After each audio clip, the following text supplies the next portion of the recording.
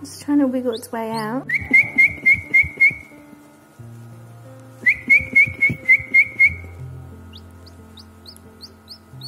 You gonna come out, sweetheart? So this is the last of the baby chicks eggs that we rescued. It's making its way out.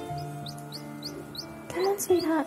After much struggling, it's actually managed to get its foot out. Here it is.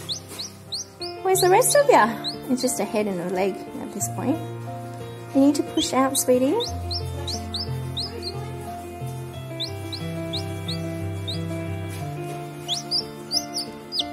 I think I've done the worst thing you can with an egg. I've helped it too much. But I really, really need this to hatch. So, looks like chicken has pushed itself out. So that's pretty special. Yes, you're out! Welcome to the world!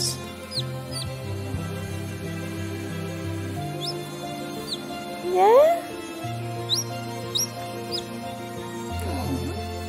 I hope you're all intact, sweetheart.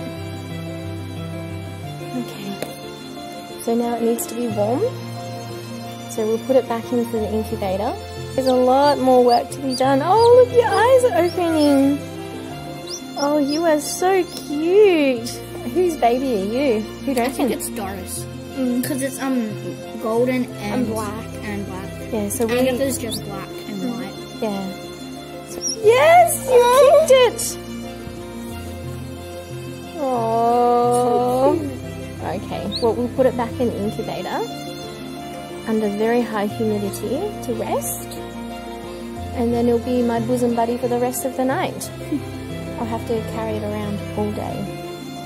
Serious, to keep it warm so that it can flap up quickly. Whoa. Alright, so that's the last part of the chicken being born. This is day 2 of this little guy's life. He slept with his mum last night, but he couldn't keep up with the rest of his brothers and sisters. So today we just had to look after him inside. Still very young, unsure on his feet. It's alright, sweetheart. It's okay. And this is a Belgian duckling. I'll show you how to put a little chick like this to sleep. So you hold them in your hand like this comfortably, and then you tuck their little faces, and you get them back into egg shape. You're right. Yeah, you like this. You do. And tonight it'll go back to its mum, and I think by tomorrow it'll be fine to walk around with the other chickens.